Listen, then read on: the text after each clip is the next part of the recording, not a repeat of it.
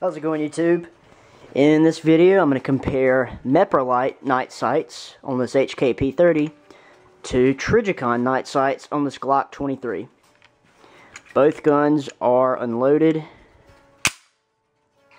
and safety checked. Alright. Meprolights are on the HK, Trijicon on the Glock. So let's go to the bathroom where it's dark, and I will show you each of the night sights in the dark. Okay, I'm going to set the camera on this ledge in the bathroom and we'll see what they look like. First off, these are the Meprolight night sights.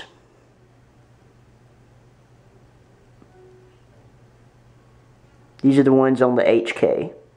Pretty bright.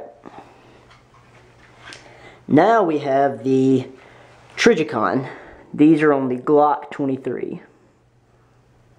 Pretty similar. Now let's look at both of them. The HK is on the left.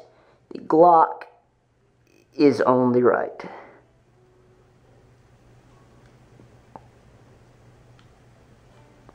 They almost look identical. In person, however, it appears to me that the Meprolights seem to be a little bigger. You can't really tell that in this video though, but yeah, that's side by side. HK on the left, Glock on the right, Meprolight on the left, Trijicon on the right. Alright, let's go back and look at them in the light again.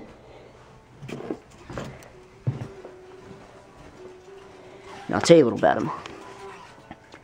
These Meprolights ran me $70 shipped to my house for this HK. Trijicons were a little over $100. So that just goes to show you, Meprolight is cheaper and just as good. Also, both of them have white painted around the tritium lens to help, you know, vision during daylight. But the white is much more pronounced on the Meprolights. So that's another plus for Meprolight. So, for these two guns anyway, I'm going to have to say that I'm going to give Meprolight the win over Trijicon.